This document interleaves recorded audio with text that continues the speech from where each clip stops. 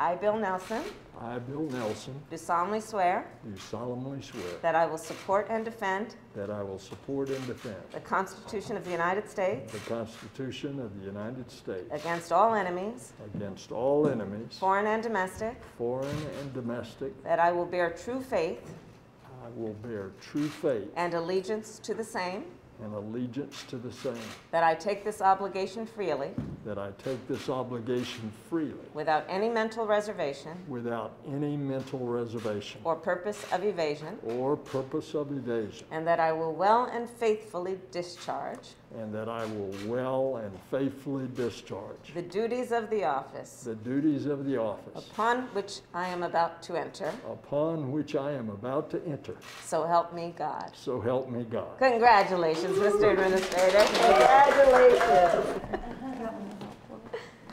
Good. And Mr. To have the president and the vice president have this kind of confidence in an old buddy from the Senate is indeed one of the high honors that anyone could have. I want to say that it's a new day in space, former DARPA, and this is going to be the team that will be leading NASA.